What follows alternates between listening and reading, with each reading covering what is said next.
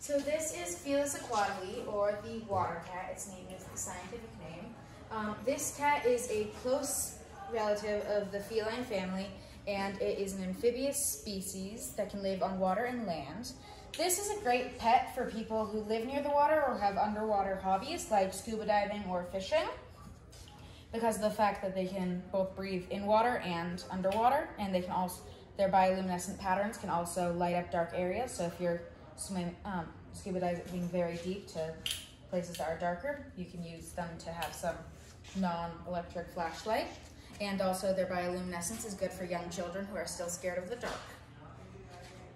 They have multiple different traits that can be bred for, including their bioluminescent color and also their type of tail fin. They have the dorsal fin that some of them carry is a sex-linked trait, so it's more common in males than females, but females can still get them. Water cats have two different types of fins. They either have a crescent, more shark-like fin, and then they also have a double fish fin.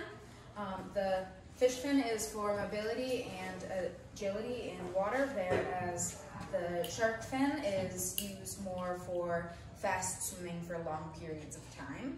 Then you also have the fur color, which is dark blue, green, teal, or dark teal, which is the combination of blue and teal because it's an incomplete dominant trait.